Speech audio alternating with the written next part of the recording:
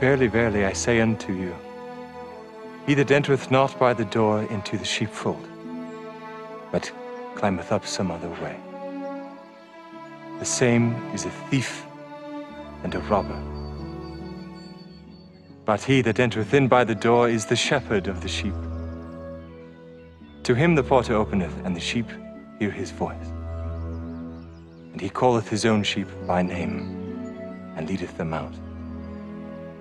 And when he putteth forth his own sheep, he goeth before them, and the sheep follow him, for they know his voice. And a stranger will they not follow, but will flee from him, for they know not the voice of strangers. Verily, verily, I say unto you, I am the door of the sheep. All that ever came before me are thieves and robbers, but the sheep did not hear them. I am the door. By me, if any man enter in, he shall be saved, and shall go in and out and find pasture. The thief cometh not but for to steal, and to kill, and to destroy.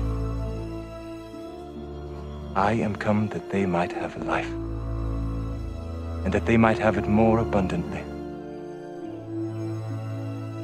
I am the good shepherd. The good shepherd giveth his life for the sheep. But he that is an hireling, and not the shepherd, whose own the sheep are not, seeth the wolf coming, and leaveth the sheep, and fleeth. The wolf catcheth them, and scattereth the sheep. The hireling fleeth because he is an hireling, and careth not for the sheep. I am the good shepherd, and know my sheep, and am known of mine. As the Father knoweth me, even so know I the Father, and I lay down my life for the sheep. And other sheep I have which are not of this fold. Them also I must bring, and they shall hear my voice. And there shall be one fold,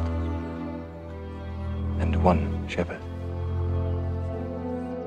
Therefore doth my Father love me, because I lay down my life, that I may take it again. No man taketh my life, but I lay it down of myself. I have power to lay it down, and I have power to take it again.